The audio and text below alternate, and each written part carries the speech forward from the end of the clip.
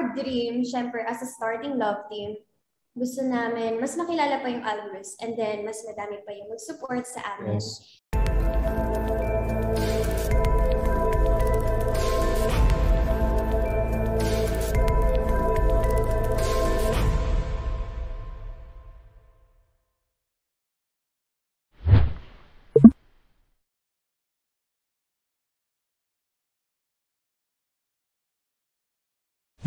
First of all, yeah, we have a very good relationship. And what the audience can expect, this is going to be a very wonderful journey. You will get to know me better. You will get to know Althea better. You will get to know us as a love team better. And eventually, you will be part of our love team. And ayun po. Yes, and ayan, makikita niyo na rin kami on screen together again.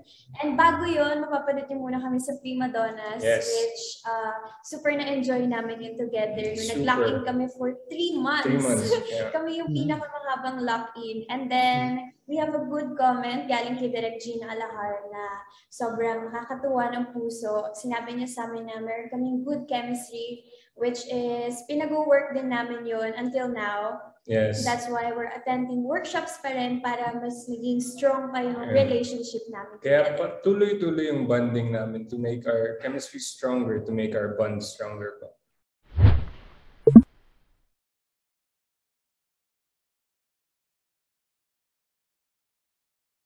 What makes it special, syempre, bond din namin together. Yeah. And kasi kapag natututo kami ng mga new things, sobrang na-enjoy namin yun. Katulad na dyan yung pag-vlog namin. Actually, meron nga kaming isang araw na buong araw lang nag-vlog kami. And then, pinapagod talaga namin yung sarili namin just to enjoy na magkasama kami together. So much fun, yeah. And what makes our partnership unique is that we're kind of opposites. I'm the serious type, while Althea is the more bubbly type. And ayun nga, we really showed that opposites do really attract.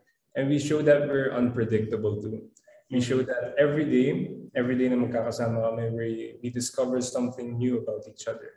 And that's what makes it exciting every day.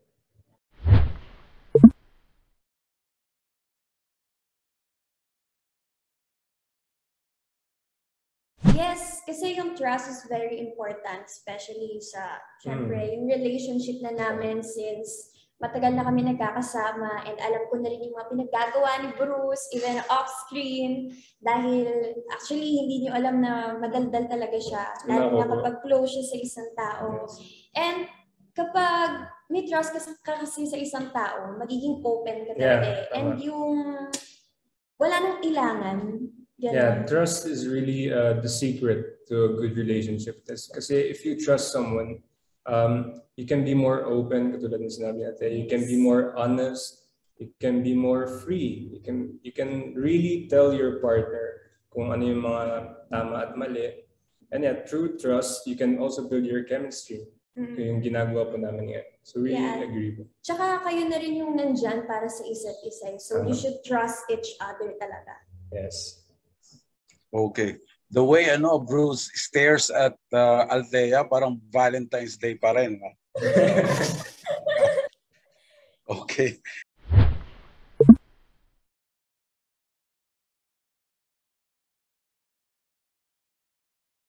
Actually, natatawa ako. Kasi we all know the answer. My first impression kay Bruce is, kasi, dahil sa looks niya, is masungit siya. Alam niyo yun, parang nakakatakot siyang kaibiganin or lapitan, kausapin, gano'n. Parang, ayoko na lang, wag na lang, gano'n. Pero, as the time goes by, tapos nagbabond kami together, so mas lalo ko siya nakikilala. Mali pala yung pagkakakilala ko sa kanya, mali yung first impression ko sa kanya. Dahil, dahil yung totoo is caring and loving. At dahil mama's boy siya, at naniniwala ko na kapag isang mama's boy is matitreat niya yung girl na like special, diba? So, I'm thankful Especially naman sa akin.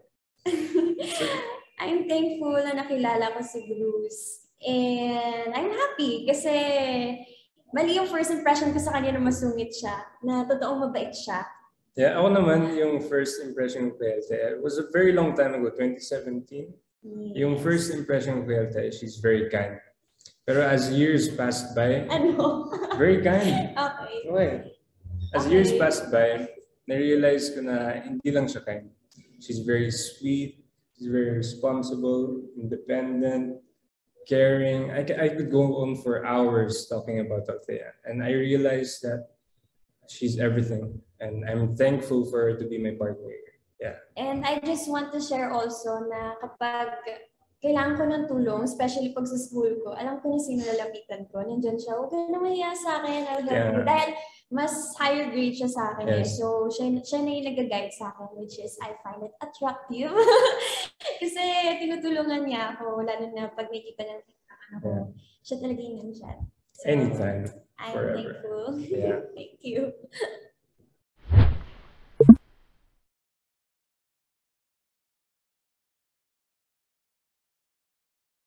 Well, honestly, Excited though. I've always wanted a guy na with the bad looking, pero with a good personality. Bad boy looking with a good personality. And a guy na who motivates and inspires me and to be a better version of myself, which is si Bruce yun. Nice. And he's a boyfriend material. And yung pagiging gentleman niya, especially yung lock-in Philippine namin, siya yung isa sa tumutulong magdala ng mga gamit ko. Kinikilig. So, ayan. He's a boyfriend material. Para sa akin naman, one of the many qualities of Althea that really stands out of her being a girlfriend material is yung pagiging caring. Kasi gusto ko yung girlfriend that really is there for you. Like even through tough times, even through good times, she's always there to listen, always there to help you go through it. And si Althea, siya talaga yung nandiyan para sa akin. And yeah, that's what makes her stand out from other people. Oh.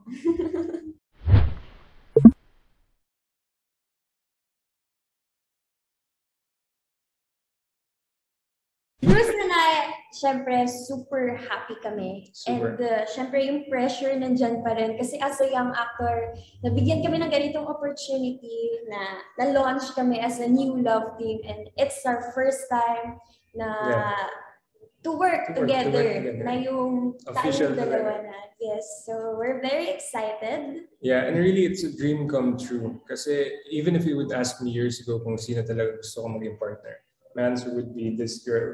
And to finally be an official love team with Althea, it feels like I'm still dreaming talaga. And I'm very excited sa kung anong ihahanda ng GMA para sa akin. And yeah, we are very ready. Yes, we're ready. And ready to learn pa syempre ng mga things. About each other and about work. And yeah. Yes.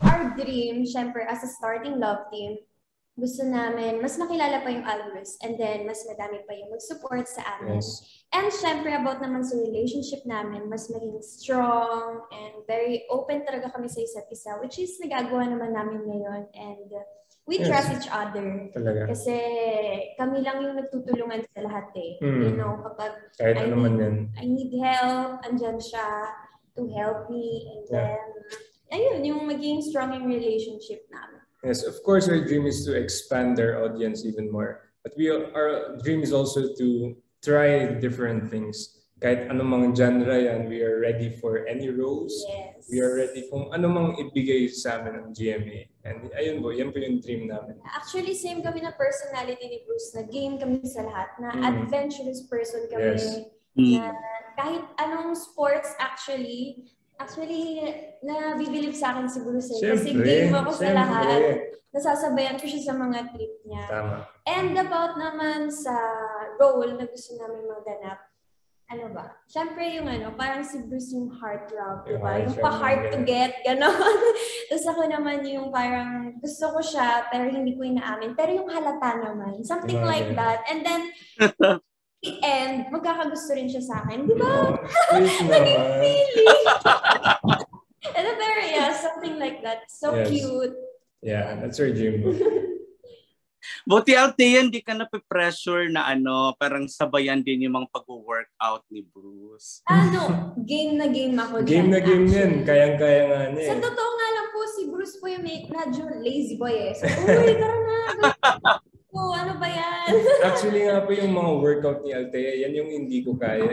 Yung mga cardio. Pero si Althea pag nag-workout siya nakasama ko, kayang-kaya niya. Nasasabayan ko po siya. So, kaya nga, so galing tap.